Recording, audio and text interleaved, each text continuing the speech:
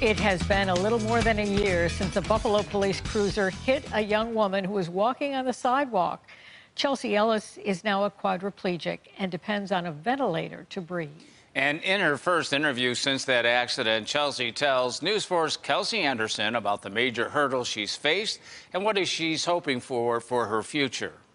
Don, Jackie, there is a mechanism Chelsea Ellis can use to speak, but it's difficult to use and exhausting. So she decided during our long interview together, it would be easier to mouth her answers to me. And her Aunt Linda, who's sitting next to her, spoke all of Chelsea's answers out loud.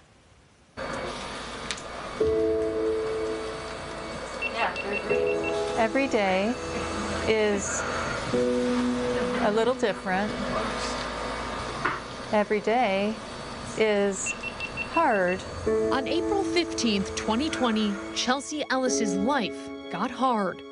She doesn't remember walking on this sidewalk at the corner of Main Street and Benwood Avenue, or when she was hit and thrown by a Buffalo police cruiser. Her last memory was 2 days prior, on Easter. I only know things because people told me. Chelsea was told she was given life-saving CPR 3 times after the crash. She suffered multiple severe fractures and a traumatic brain injury. But she tells me she's not mad at the person who hit her. I was not an angry person before the accident, and I don't ever want to harbor anger. Instead, she feels sad. Thinking about the accident, I feel sad for my friend Carly, who was with me, for my family and my friends, and for me. The first person she just mentioned is Carly, who was walking with her that day. Carly left the crash scene with neck, back, and knee problems. She mentioned herself last. That's because caring for others above herself is what Chelsea has always done. Before the crash, she was a teacher for refugees. She traveled the world doing missionary work in 11 different countries. She says teaching is what she misses the most. Since my injury, not being able to see my students has been my biggest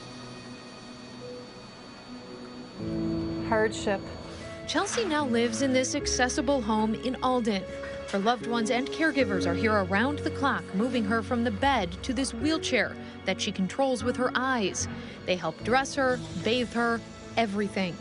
3 times a day, they help her with exercises that are helping her get off this ventilator as well. I'm gonna suction you. Okay.